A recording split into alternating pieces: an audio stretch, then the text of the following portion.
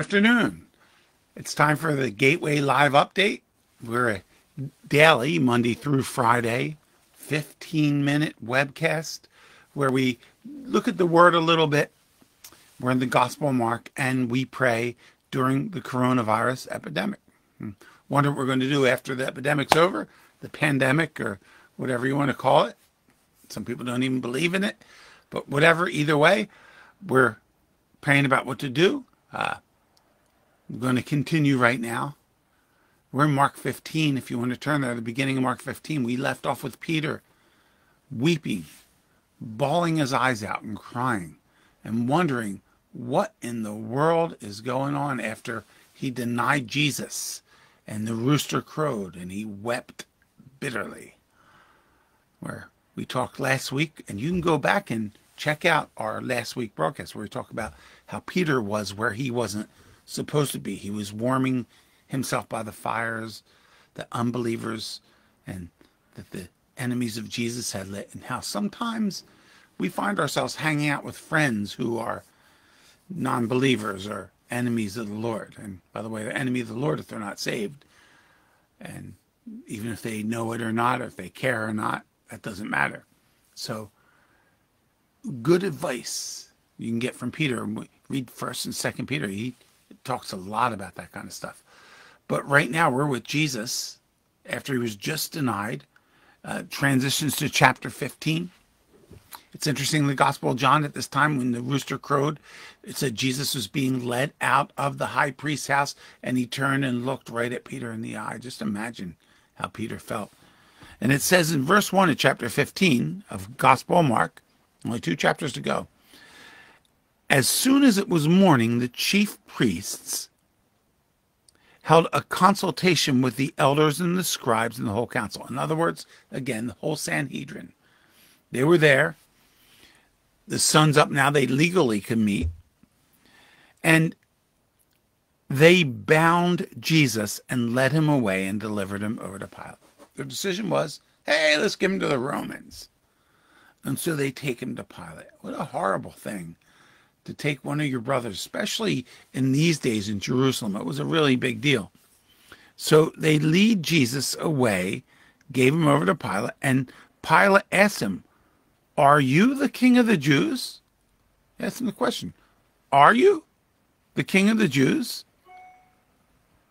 And he answered him, you have said so.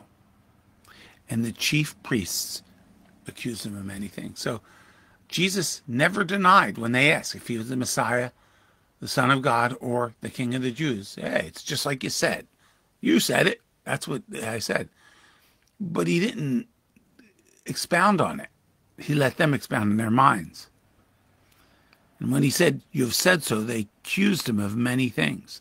And remember, we saw in chapter 14, they trying to get false witnesses to say on stuff, but they couldn't agree on it because you had to have 2 or 3 witnesses say the same thing. And because it's all lies, that's what happens. So here you have Jesus again with the Sanhedrin, and they hand him over to Pilate, accusing him of many things. And just in verse 4, it says, and Pilate asked him again, have you no answer to make? See how many charges they bring against you, and they bring all these charges against him in front of the Roman pontiff. I just can't imagine that, how they could have done that. Such betrayal nationwide to a brother in Israel, a rabbi, and they bring all these charges. But Jesus made no further answer, so that Pilate was amazed. They bring him to Pilate. He didn't say anything. Again, as the sheep before its shearer is silent, so he opened not his mouth, Isaiah 53. Jesus didn't defend himself. He didn't talk about himself. Now, as we continue in chapter 15, it says in verse 6, now, at the feast, Pilate used to release for them one prisoner for whom they asked. And among the rebels in prison who had committed murder and insurrection, there was a man called Barabbas. Barabbas means son of the Father. Isn't that interesting?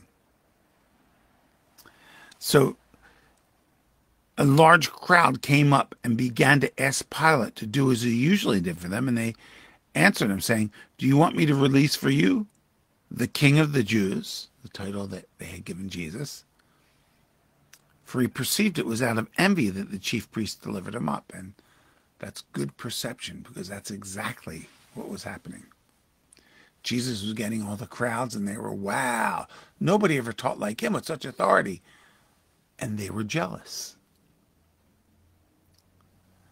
In verse 11, but the chief priests stirred up the crowd to have them release Barabbas instead. So they had a murderer and an insurrectionist, in other words, a bad criminal, released, who was guilty, and condemned Jesus, who never sinned, ever. Never had any sin. And Pilate, in verse 12, said to them again, "Then what shall I do with the man you call the King of the Jews?" And they cried out, "Crucify him." And Pilate said to them, "What? Crucify? That's what he hears that crucify. It's a horrible kind of capital punishment. What? Why? What evil has he done?" But they shouted all the more, "Crucify him." So Pilate, wishing to satisfy the crowd, released for them Barabbas, and having scourged Jesus. Now, it's interesting, it just says scourged. That's a Roman judicial penalty consisting of severe beating with multi-lashed whip containing embedded pieces of bone and metal, shredding his skin. He delivered Jesus up to be crucified. Pilate gave in to the popular mentality. And again, Mark just gives a short version, but it gets to the point.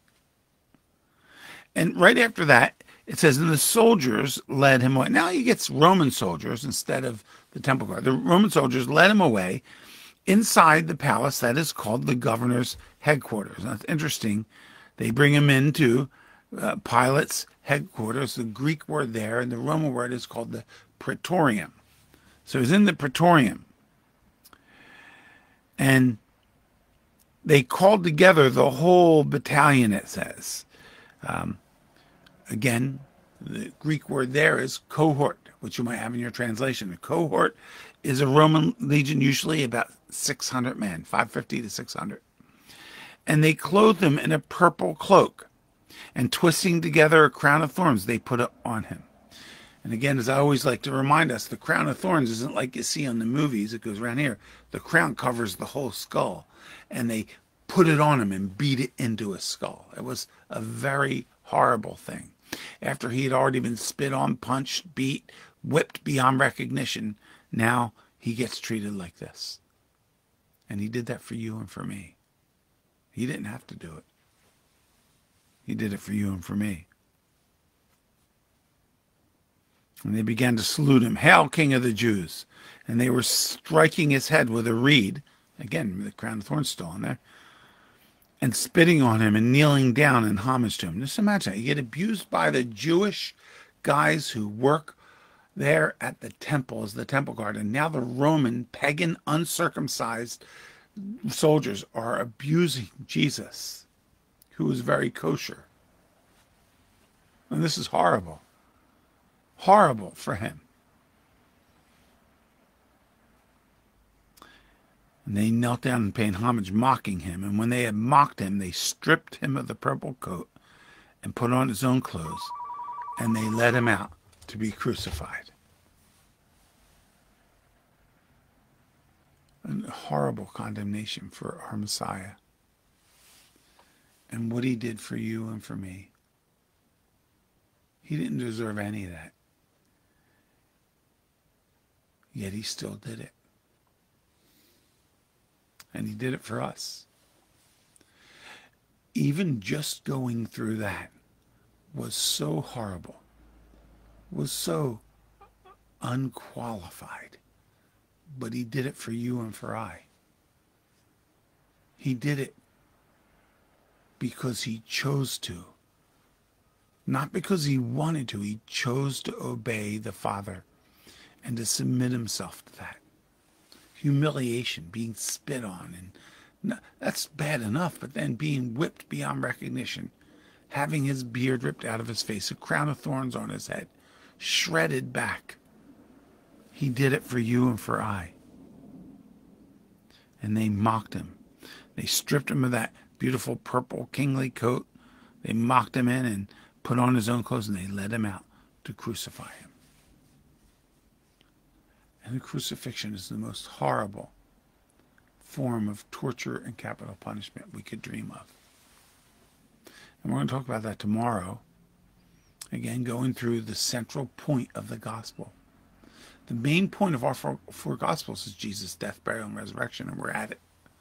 And so we'll be here in verse 15:21 tomorrow, and I encourage you to tune in. You never can look at the cross enough. The cross is everything. It's as high as it gets in Christianity. So read ahead, be praying. We're going to pray right now. Don't forget, 9 p.m. every night, we pray at exactly 9 p.m. each and every night. And as we do, we pray against coronavirus. That's what we're here for. That's what we're about to do now.